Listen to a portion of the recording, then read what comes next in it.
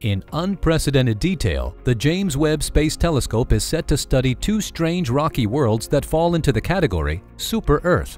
Although they're about 50 light-years away, officials promise plenty of off-world geological discoveries, and some of them run a great chance of being astronomical breakthroughs. But don't get your hopes up too high, thinking that there's an Earth-like exoplanet 50 light-years afar, waiting with lush gardens and valleys for humans to colonize. Keep in mind that super-Earths are in reference to an exoplanet's size. They are larger than Earth, yet smaller than Neptune, and they come in a wide variety of planetary compositions, including water worlds, snowball planets, or planets similar to Neptune that are mostly composed of dense gas. Nevertheless, the James Webb Space Telescope has been given its new mission, and with its consortium of state-of-the-art scientific instruments on board, the ambitious agenda will be implemented this summer. The work will be a big stretch for the new observatory, but luckily for you, Space Infinity will take you on the journey as the James Webb Space Telescope puts a godlike eye on super-Earths orbiting red dwarfs. These two targets are rocky planets, but that doesn't make them easier to observe. Quite the opposite of what the layman might expect. Rocky planets are actually more challenging to see than their gas giant counterparts due to the smaller planet's relative brightness next to a star. And although super-Earths are 3 to 10 times the size of our Earth, they are still relatively tiny in the whole scope of the cosmos, and even compared to stars. Fortunately, the jwst has a super powerful mirror and deep space location that enables it to examine two planets slightly larger than Earth, 50 light-years far off. Yes, it is upsetting that these two worlds in question aren't habitable, but scientists are certain that upon further investigations, reports will prove groundbreaking for future in-depth studies of planets that are actually like our home world. As for the first step, the jwst is focused on the super-hot, lava-covered super-Earth known as 55 CANCRI e. A second beam of light will be shed on LHS 3844b, which substantially lacks an atmosphere. 55 CANCRI e, also known as Janssen, orbits its parent star Copernicus at a constricted 1.5 million miles, or 2.4 million kilometers away. Janssen's distance from its G-type sun, which is similar to ours, is only about 4% of the relative distance between Mercury and our Sun, so Janssen circles its star once every 18 hours. With its blast furnace surface temperatures above the melting point of most types of rocks, the molten surface is completely uninhabitable.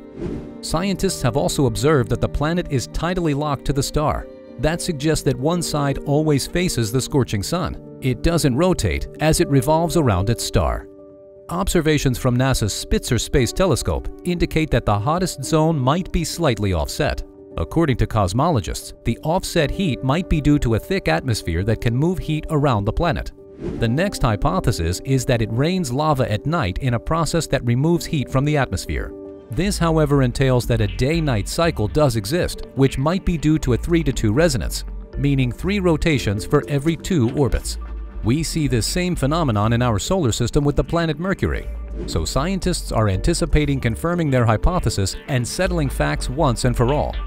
To test these suppositions, 2 teams are being assembled. One team, led by research scientist Renyu Hu of NASA's Jet Propulsion Laboratory, will examine the planet's thermal emission for signs of an atmosphere.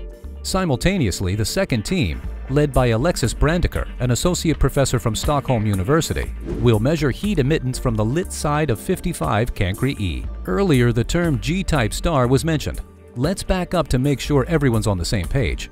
A G-type star is also called a yellow dwarf with a solar mass of 0.9 through 1.1 that burns at temperatures between star 5300 and 6000 Kelvin. That's about 9,000 to 10,000 degrees Fahrenheit. Their variations are closely related to their luminosity. That in turn makes them very useful when measuring interstellar and intergalactic distances. Most suns seem to be spectral type F, which are moderately hot, while cooler suns like ours burn at a minimum. Now, let's journey to the next jwst super-Earth target and its Type M star.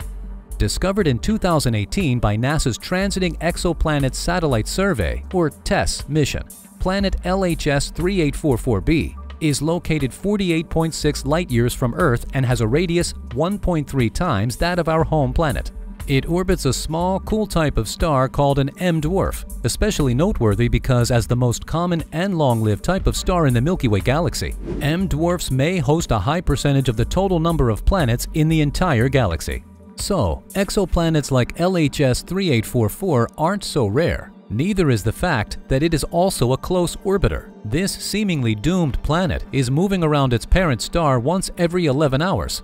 Albeit, as a red dwarf, the star is smaller and cooler than that of Jansen's G-type sun, so the planet's surface is likely much cooler, yet still too hot for comfort. According to the Spitzer Space Observatory's data, there is likely no substantial atmosphere present on the planet. And again, similar to our moon, LHS 3844b is a tidally locked planet with a permanent day side and night side to its star. To discover whether the planet has an atmosphere or not, teams prepare to measure the heat given off by the planet's various phases during its orbit. Once they are able to determine the temperature difference between the day side and night side, that question of an atmosphere will ultimately be answered. And so far, it seems that our exoplanet in question is lacking an atmosphere. When tests were run by a NASA team using the Spitzer Space Telescope, one instrument that measures infrared radiation, or heat, was pointed at LHS 3844b for 100 hours, which allowed it to capture about 10 orbits of the planet in total. Although this method has been done before with planets close to the size of Jupiter, it was the first time to run this procedure on an M-type dwarf solar system. Researchers calculated that the day side is a blazing 1000 kelvins, or about 1340 degrees Fahrenheit, whereas the night side plummets to as low as 0 K, or minus 460 degrees Fahrenheit. Overall, the drastic temperature differences signify that the planet does not have a thick atmosphere like Venus. The researchers have concluded that LHS 3844b is essentially a super hot, bare rock planet.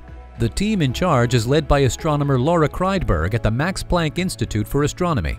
Kreidberg and her team hope to catch a signal of the surface using spectroscopy, in which different wavelengths of light suggest different elements. Thermal emission spectrums of the planet's daylight side will be compared to known rocks like basalt and granite to see if they can deduce a surface composition. In another method, the team looked to identify its composition by measuring the reflectivity of the planet's surface. As we know on Earth, different minerals reflect light to various degrees. Basalt, which is black solidified lava, reflects very little light, whereas lighter-colored rocks like granite, containing minerals such as quartz, have a higher reflectivity. The team measured the ratio of the star's brightness with that of the planet's in order to calculate the planet's reflectivity. With this study, Kreidberg was quoted saying, "We can see a granite-like surface is ruled out by our data, whereas a dark material like a lava field in Hawaii or the lunar mare, or like the surface of Mercury, is consistent with our observations." In the same statement, Kreidberg said, "The two investigations will give us fantastic new perspective on Earth-like planets in general, helping us learn what the early Earth might have been like when it was hot like these planets are today." The JWST is now working through latter-stage commissioning procedures like tracking targets in the solar system. The $10 billion observatory should finish its commissioning around June or July and move into its Cycle 1 of observations shortly afterwards.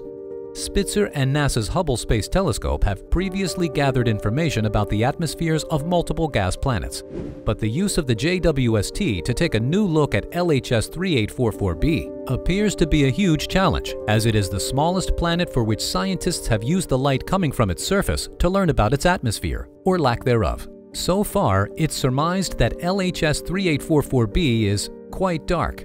It's been described as a barren wasteland of basalt, ancient volcanic rock. But don't fret if you've been desperate to hear about the discovery of an Earth-like world. What may seem like a supersized floating rock may actually turn out to be a treasure planet. As of the 1st of June this year, there have been 5,059 confirmed exoplanets in 3,733 planetary systems, with 824 systems having more than one planet. That's a large selection to choose from. So which exoplanet would you ask NASA and the JWST to target next? Submit your expectations in the comments section below. As we continue to explore the cosmos, be sure to hit that like and subscribe button on your control interface and head to the archives to activate more videos from Space Infinity.